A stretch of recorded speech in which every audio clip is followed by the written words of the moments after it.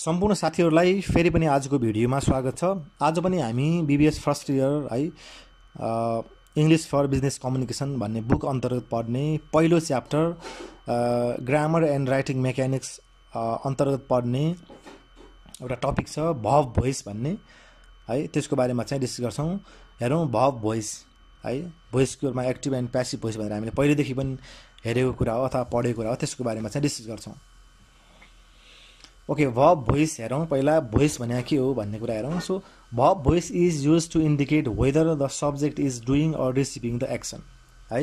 यहाँ भोइस भन्दाखेरि के बुझिन्छ भन्दा यदि सब्जेक्टले चाहिँ एक्सन गरिराखेको छ कि त्यो एक्सन रिसिभ गरिराखेको छ भन्ने कुरा चाहिँ देखाउँछ भोइसले जहिले पनि है। सब्जेक्ट चाहिँ एक्सन गरिरहेको छ भने त्यति बेला चाहिँ काम गर्ने अथवा केही गर्ने कुरा चाहिँ सब्जेक्टबाट भइरा हुन्छ अथवा सब्जेक्टले चाहिँ काम गरिरा हुन्छ।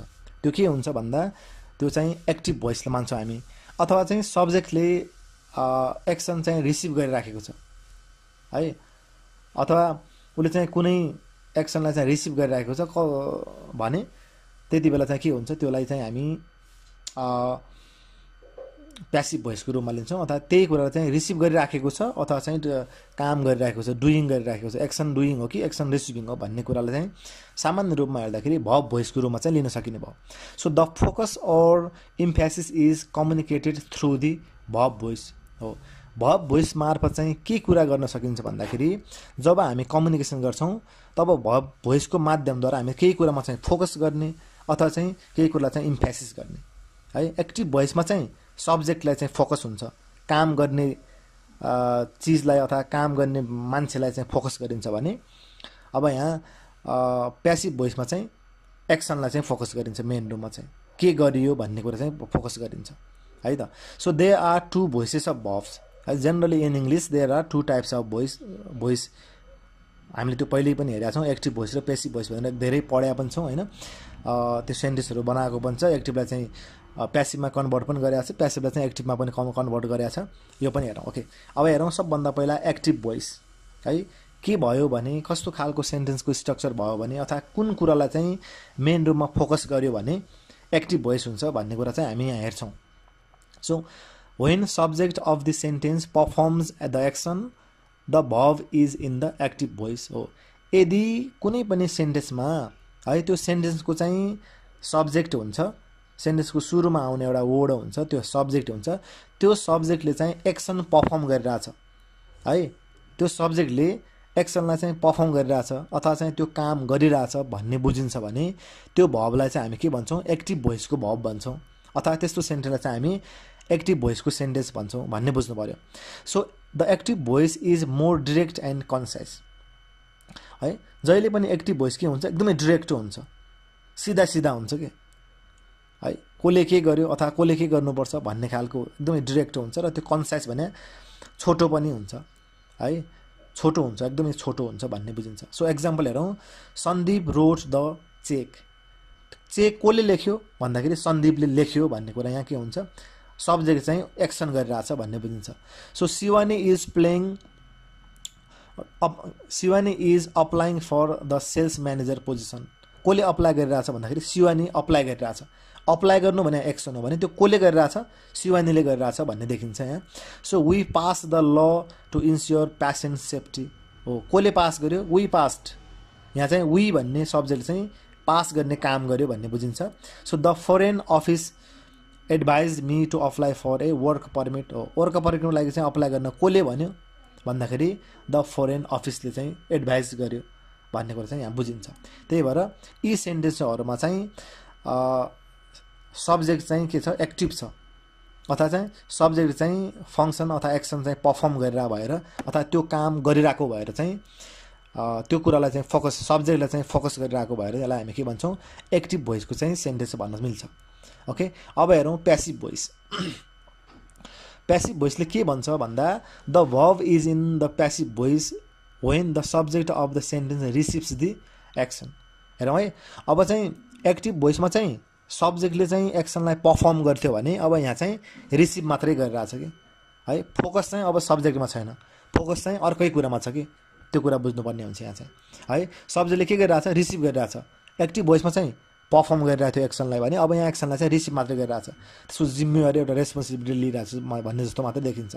So more focus is an work, action or object of the sentence हो। प्यासिभ भोइसमा चाहिँ, जस्तो एक्टिभ भोइसमा चाहिँ फोकस अथवा चाहिँ इम्फसाइज केमा गरिएको हुन्छ भन्दाखेरि सब्जेक्टमा गरिएको हुन्छ।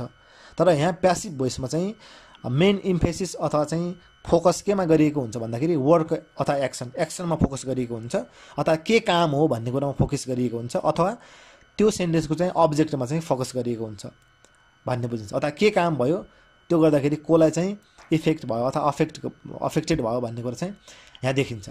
So changing the voice does not mean the change of tense from present to past हो। यहाँ हेर्दाखेरि कहिलेकाहीँ हामीले चेन्ज गर्दाखेरि त्यहाँ पास्ट टेन्सको चाहिँ युज गर्छौँ। भर्ब हेर्दाखेरि त्यो भर्ब चाहिँ पास्ट टेन्सको अथवा पास्ट फर्मको चाहिँ भर्ब युज हुन्छ। त्यो देख्दाखेरि धेरै मान्छेलाई चाहिँ एक्टिभबाट प्यासिभमा चेन्ज गर्नु भने अथवा प्रेजेन्टबाट चाहिँ पास्टमा चेन्ज गर्नु हो कि भन्ने पनि लाग्न सक्छ, तर त्यसो हुँदैन है। त्यो चाहिँ के हुन्छ, जुन सेन्टेन्स चाहिँ एक्टिभ सेन्टेन्स हुँदाखेरि जुन टेन्समा थियो प्यासिभ बनाउँदाखेरि पनि त्यही टेन्समा हुन्छ भन्ने कुरा चाहिँ बुझ्न जरुरी छ भन्छ। So it is used when the subject is unknown और when the writer wants to soften the message to avoid an एक्युजेसन। अब के कति बेला चाहिँ हामी प्यासिभ भोइसलाई युज गर्छौँ भन्दाखेरि जति बेला चाहिँ कसले काम गर्यो भन्ने कुरा थाहा छैन कि सब्जेक्ट चाहिँ अननोन छ अथवा चाहिँ सब्जेक्टको पोजिसनलाई चाहिँ हामी के गर्छौँ, उसलाई चाहिँ फोकस नगरिकन उसलाई चाहिँ हाइड गर्छौँ अथवा छायामा पार्छौँ भने त्यति बेला चाहिँ प्यासिभ भोइसको युज हुन्छ। अनि अर्को कुरा के हो भन्दाखेरि जति बेला हामी के गर्छौँ भने आफ्नो भाषालाई चाहिँ सफ्टन बनाउँछौँ है।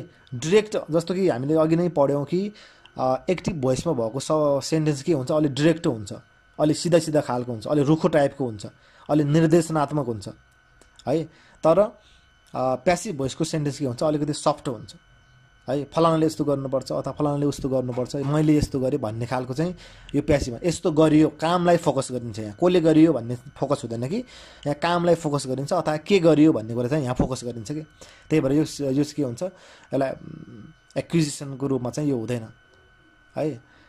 अघि हेरौँ अर्को चाहिँ passive voice requires form be. General रूपमा चाहिँ जब हामी एक्टिभबाट कुनै सेन्टेन्सलाई चाहिँ प्यासिभमा चेन्ज गर्छौँ त्यति बेला चाहिँ बी भर्बको चाहिँ एकदमै युज हुन्छ। बी भने चाहिँ जस्तो is, am, are, was, where अथवा बिन है, त्यसलाई चाहिँ हामी प्यासिभ बनाउँदाखेरि त्यसरी भन्छ। जस्तो राम किल्ड रावण भन्यो भने रावण वाज भन्ने भयो, पास भयो भने वाज हुन्छ हो, प्रेजेन्ट भयो भने इज होला अथवा एम होला अथवा आर होला सब्जेक्ट अनुसार हैन, त्यो हेर्नुपर्ने हुन्छ। So as a helping verb with the past participle of the verb, भर्बको चाहिँ भर्बसँग चाहिँ जहिले पनि इज, एम, आर आउँछ अनि त्यसपछि भर्बको चाहिँ थर्ड फर्म भन्छौँ अथवा पास्ट पार्टिसिपल फर्म चाहिँ आउँछ प्यासिभ बनाउँदाखेरि। अब यहाँ हेरौँ एक्जाम्पल। सो अघि हामीले भनेको थियो चेकको कुरा गरेको थियो है। सन्दीप रोड चेक्स भनेको थियो हामीले अघि चाहिँ द चेक भनेको थियो। अब यहाँ चाहिँ हेरौँ द चेक भन्ने कुरा अब यहाँ के हुन्छ, चेन्ज भएर आउँछ।